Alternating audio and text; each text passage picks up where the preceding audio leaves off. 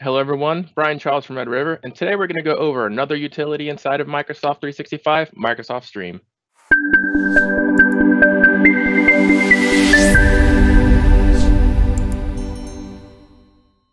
Microsoft Stream is the default location in Microsoft 365 that all video gets recorded to.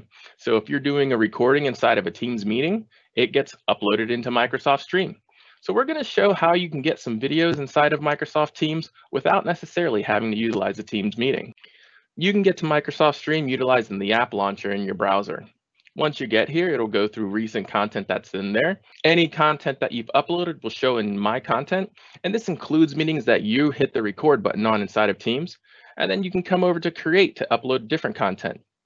If you click on Create, you can't upload a video that you've previously produced, but if you don't have one, you can record your screen directly from the browser without any third-party applications. Choose the camera that you want, the microphone, and hit record. After you've done that, you can select the presentation. You can select the screen that you want to go ahead and show as well, or if you want to just show a direct application, you can choose it here. I'm going to select my entire screen one and hit share. All right, once you've done that, the recording has started. You can hide this box if you don't want to show it, but I can go around the browser, click around and do whatever I want.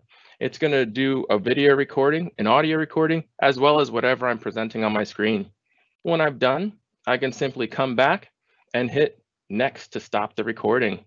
I can review the recording, record it again if I want, and once I click upload to stream, name it, add in description I want, choose if I want everyone to be able to see it or not, and then go ahead and publish it. Once it's done, it'll be published and it's processing into the cloud. After it's done processing in the cloud, you can come back to that video you just recorded by going to My Content and Videos.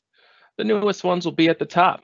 Clicking inside of it, you'll be able to take a look at various metrics about the video.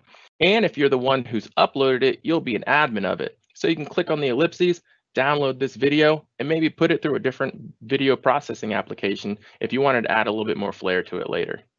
Being able to record your desktop, bring in video and audio directly from your browser without any software on your machine is extremely helpful. Just keep in mind that if you do it this way, there is going to be a 15-minute limit. Well, I hope that was helpful for you guys. Be sure to like and subscribe, and we'll see you again next week.